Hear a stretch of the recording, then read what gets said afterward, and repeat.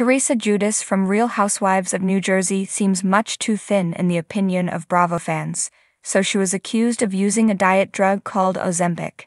It is a drug originally used for diabetes patients, but it seems a lot of reality TV stars use it nowadays.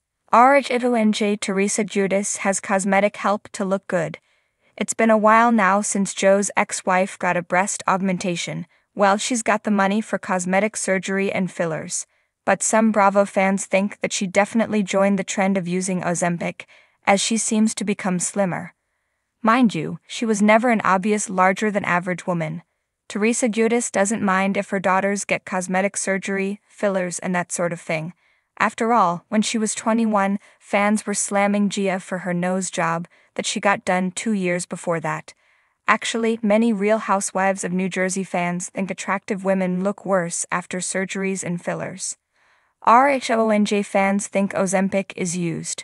When Gia's mom posted on Instagram this week about a trip to Miami, Florida, she looked thin. At the time, the Bravo star wore an outfit that exposed her tummy.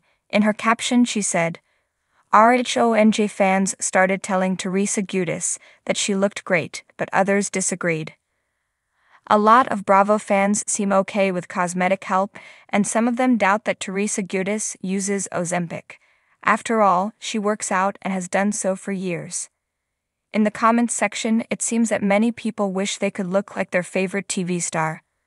What are your thoughts? Do you think that Teresa Giudice uses Ozempic to lose weight, or do you think she works out and watches what she eats? Sound off in the comments below, and come back here for all your Real Housewives of New Jersey news.